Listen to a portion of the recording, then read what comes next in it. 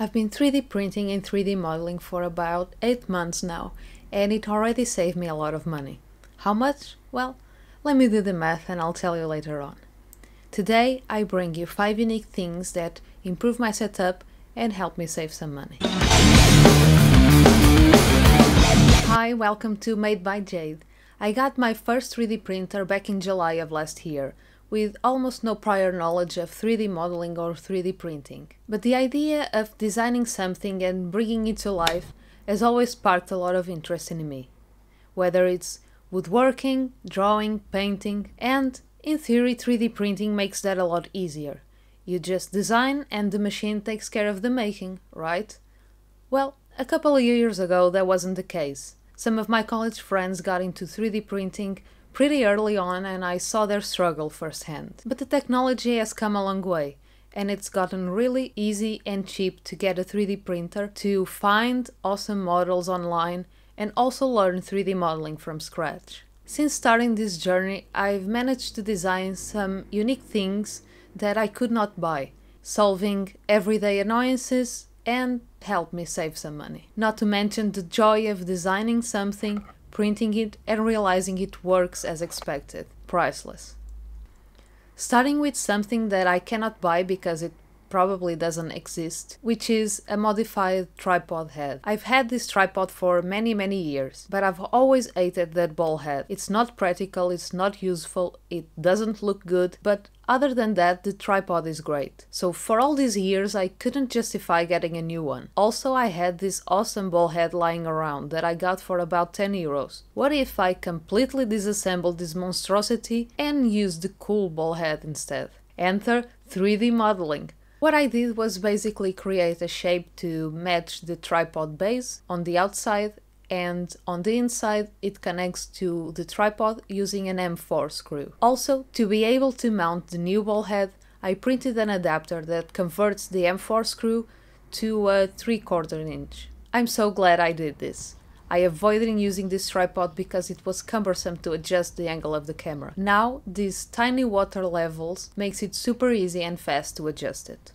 Another item that got resurrected with 3D printing was this cheap IKEA wireless charger. I also had it for a couple of years, but I had given up on it because it doesn't have magnets to align the phone in place during charging. So I would place the phone very carefully, and if I looked at it the wrong way, it would stop charging. This time I did not make the solution myself. I found the model during one of my 3D modeling hunts. Now this IKEA charger is in my nightstand and it's actually in use. By the way, I'll link every available model in the description below. Next one, that it's actually two, it's my laptop mount. My desk is relatively small. It's 130 per 60 centimeters, and it houses 2 monitors, one curved 24-inch and a 27-inch from the company I work for, a laptop, a Nintendo Switch, a Mac Mini, a full-sized keyboard and a mouse, and random stuff that I accumulate throughout the day and the week. It gets cramped, and whenever I wanted to work on some projects, either drawing, electronics, or any other thing, I needed to push everything away. And the most annoying thing was the laptop. I needed to get rid of it. I thought of mounting it under the desk or behind the monitor, but I didn't like the idea of having it 24/7 with the lid closed. It could get hot and get damaged or degrade over time. And the laptop isn't mine. It's also from the company I work for, so I gotta be extra careful with it. My first idea was to create a mount for the smaller monitor, to place the laptop on top of it. It worked for the time being. I designed the mount to match the VESA mount and extend to the top of the monitor. And I placed this laptop cooling base and the laptop on top of it. It worked great, but I noticed I wasn't really using the laptop's monitor because it was far away, it was difficult to see. I had to come up with a way to improve it. Since I can fully open the laptop, this way the monitor is much closer to me to be actually useful. I designed another very specific base for the VESA mount, this time to hold the PC like this. In the assembly, I made sure to use a lot of padding to protect the PC. I have to mention this one because it's standard in the 3D printing community. which is the Gridfinity system. I've printed models from other people, I've designed my own custom bins. The Gridfinity is great. It's a standardized system of bases and bins in a grid. There are a lot of organization systems for drawers for sale, but none of them beats the customization of this one. And clamps. I've printed a lot of them. This was one of the first models I did when I started learning 3D modeling. There are better models available, but I'm still proud for making them. They still hold up and I'm still using them. Oh, bonus item.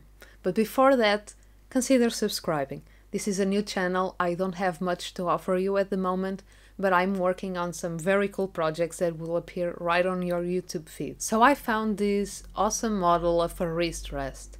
That's something I wanted to try to see if it helps reduce the wrist pain from spending 14 or 16 hours at a desk. Well, there is a learning curve with it, but after a week, you kind of get used to it and it's great. And it's quite small, so it goes in my bag the days I have to go to the office. To those who watch until the end, I haven't forgot about the math. Well, let's see. For the tripod, well, I could probably buy one for 50 euros. The drawer organizer, from what I saw, at least 15 euros per drawer, and a standard one, not a very customizable one. Clamps, I saw some for 10 to 15 euros each, but they were much stronger since they were made from metal. The laptop mount, I couldn't find anything like this, but an arm mount would be something like 35 euros. And the wrist rest, well, that thing costs around 40 euros. In total, almost 200 euros, only for these items.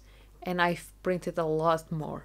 I hope this video brought you some ideas of random problems or annoyances that can be solved by looking into MakerWorld, Printables, Thingiverse, or come up with your own solutions. It's very rewarding. And what about you? Have you solved or would like to solve some random problem with a 3D model? Let me know. I always like listening to other people's problems and solutions with 3D modeling. It kind of reminds me of problems I didn't know I had. That's probably not a good thing. Wait, let me know. And if you would like to see how I made this custom LED sign here, you can watch the video in the screen. Thanks for watching. Until next time.